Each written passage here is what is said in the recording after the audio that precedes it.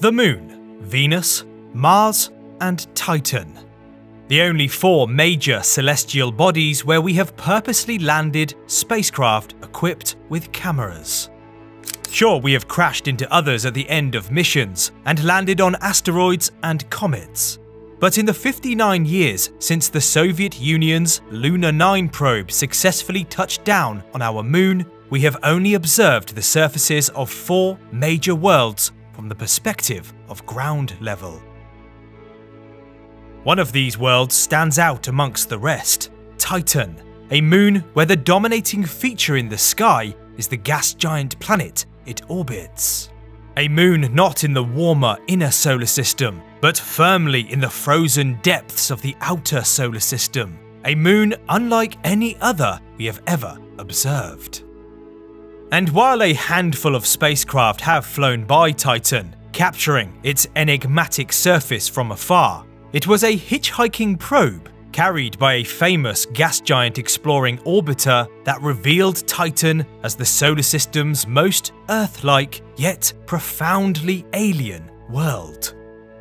So let's take a look at the closest images we have ever captured of Saturn's shrouded moon of mysteries, Titan.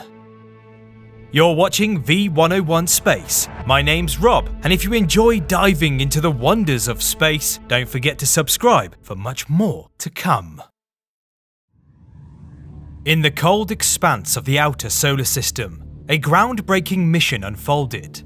On January 14th, 2005, the European Space Agency's Huygens probe began its perilous descent through the dense, enigmatic clouds of Saturn's largest moon. For over 2 hours, it plunged through the hazy shroud, transmitting image after image to Earth via its orbiting companion, NASA's Cassini spacecraft. What Huygens captured in its fleeting 72 minutes on Titan's surface would astound the world, unveiling a landscape both alien and eerily familiar. 20 years on, these images remain the clearest and closest glimpse humanity has of the solar system's most Earth-like moon.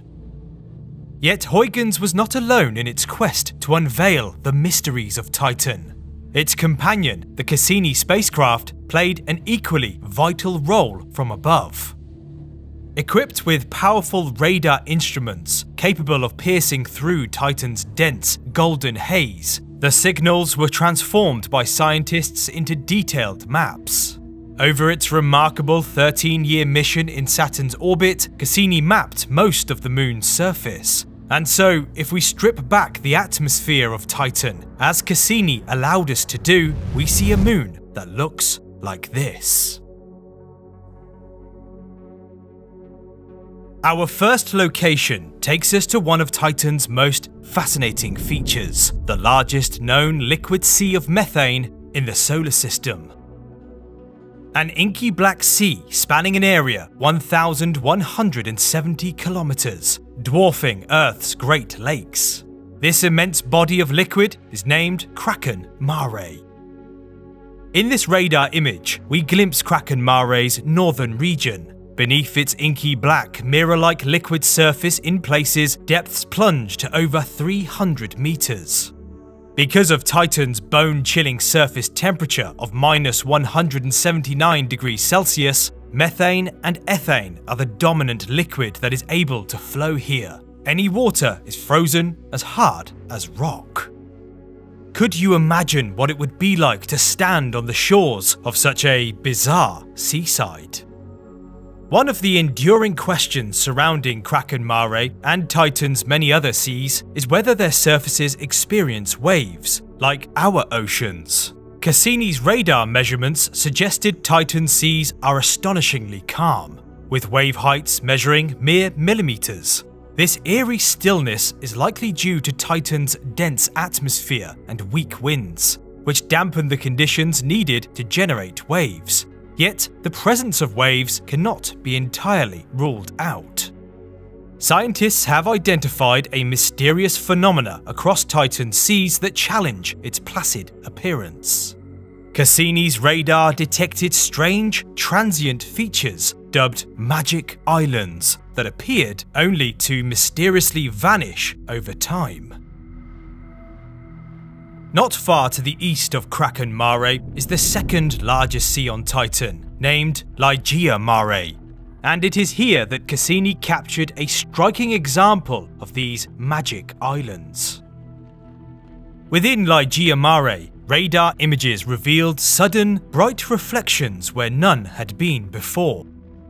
These features seemed to emerge from the sea, linger for a time, and then disappear without a trace. The question was, what could cause such fleeting appearances? Could these magic islands be gas bubbles rising from the depths? Or perhaps they are chunks of frozen methane that float temporarily during seasonal changes? According to NASA, the most likely explanation is waves, generated by seasonal shifts in Titan's winds. Yet the true nature of these fleeting features remains a mystery. But where does the liquid inside these great Titan lakes, like Kraken Mare and Ligeia Mare, come from? The answer may lie in the surrounding landscapes, where rivers wind their way across the moon's frozen terrain, delivering methane and ethane into these vast basins.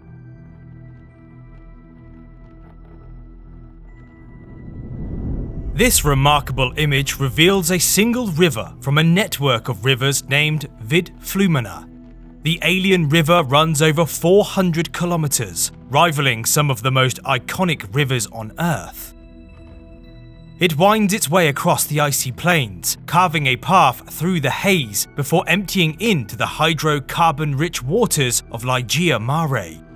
This is the first time humanity has seen a river system of such scale and clarity anywhere beyond Earth. But it's not just flowing methane that carves and reshapes Titan's icy surface. The moon's alien landscape is also sculpted by landforms that are strikingly familiar, features you might recognize from deserts on Earth. Hey, V101 Space here, and if you're wondering why I'm suddenly speaking like the guys from Vsauce, well, that's because this video is sponsored by the Curiosity Box. If you're like me, always curious, always questioning, and constantly chasing that next wow moment, you're going to love the Curiosity Box. Created by the brilliant minds at Vsauce, this quarterly subscription box is packed with exclusive mind-blowing science, puzzles, and discoveries you won't find anywhere else. Let me show you what's in my winter Curiosity Box. I really like this Schmoyer sundial. It's one of the few sundial designs in the world that can tell accurate clock time. It's a really interesting, hands-on way of learning some pretty incredible science. There is the clock that went backward, a really captivating book of stories including the very first documented science fiction stories. Plus, check this out, a rainbow diffraction chocolate mold. You can literally make edible rainbows while learning about the science of light. How fun is that? Along with many other fascinating items, this box is a treasure trove of curiosity and discovery, igniting your inner scientist. So, if you're ready to keep your curiosity thriving, why not subscribe? Use my code V101 to get 25% off your first box.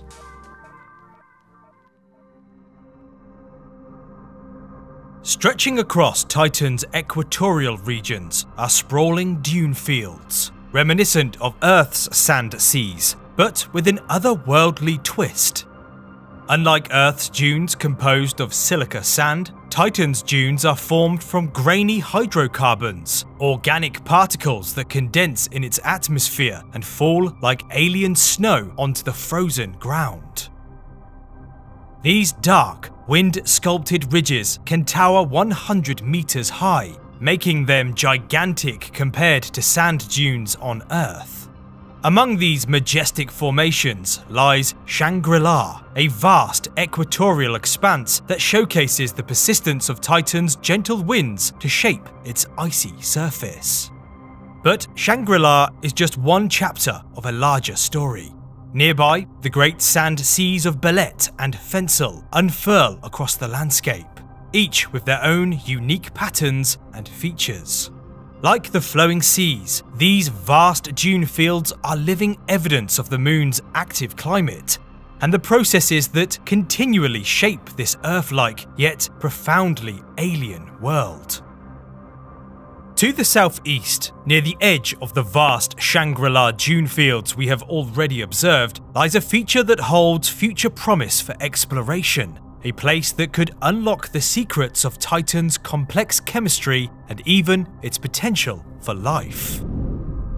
This grainy radar image is of the Selk crater, a young impact structure approximately 90 kilometers in diameter that offers a unique glimpse into Titan's geologic and chemical history. Surrounding the crater are melt pools and deposits, sites where the heat of the impact may have temporarily melted subsurface water ice, creating conditions for liquid water and organic molecules to interact. These brief but crucial moments could have sparked the formation of amino acids or other compounds, providing a rare window into the moon's potential habitability. Excitingly, NASA's future Dragonfly mission has chosen this region as a site of exploration. The revolutionary dual-rotor drone will touch down near the Selk crater before embarking on a groundbreaking journey. Who knows what wonders it will discover? As Dragonfly prepares to write the next chapter in Titan's story, it builds upon a legacy of exploration, one that began with the historic Huygens probe in 2005. Long before Dragonfly's cutting-edge drone was conceived, Huygens ventured into the unknown, becoming the first spacecraft to land on Titan, and offering humanity its first close-up look at this alien world. By using radar imaging, the Cassini spacecraft pinpointed the location of Huygens' landing site, a plain near the moon's equator, nestled within the boundaries of the vast Shangri-La dune region.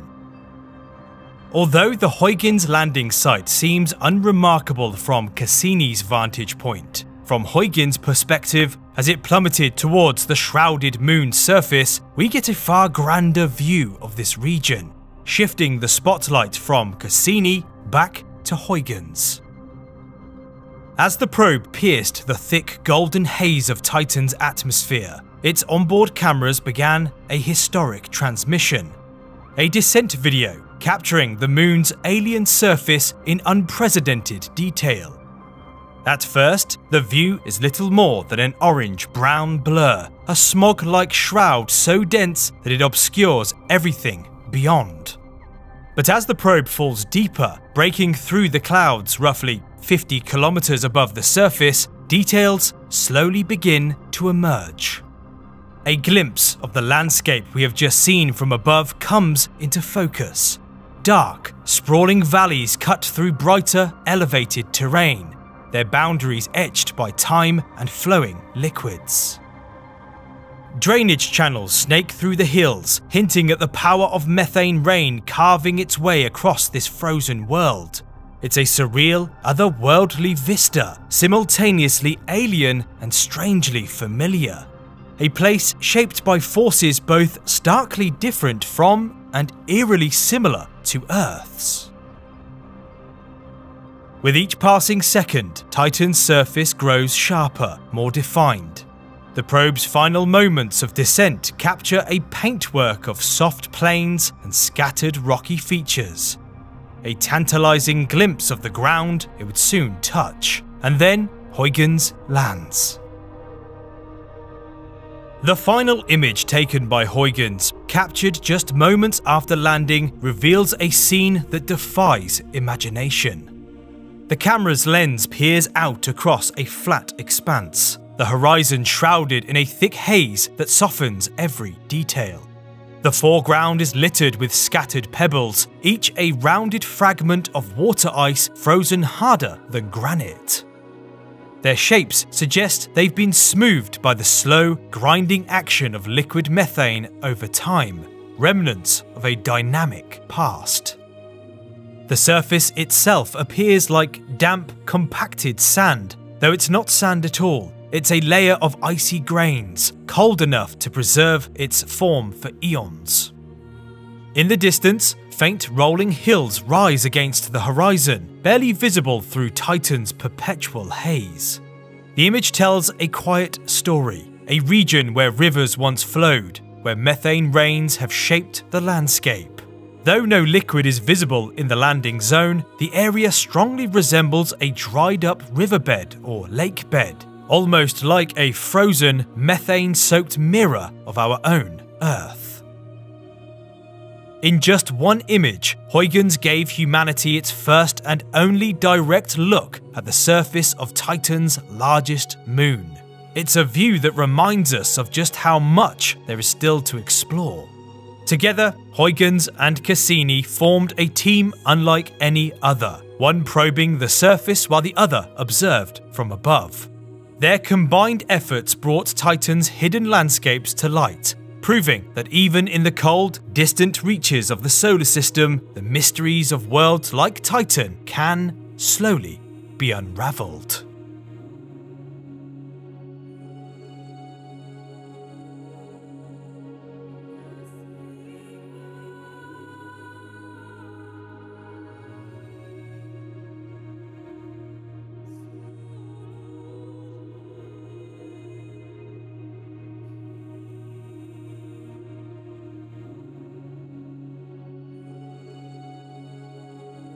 I hope you enjoyed this video. If you did, then remember to like and subscribe for much more to come.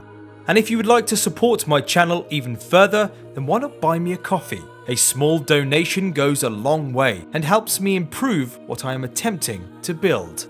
Thank you for watching, and I'll see you next time.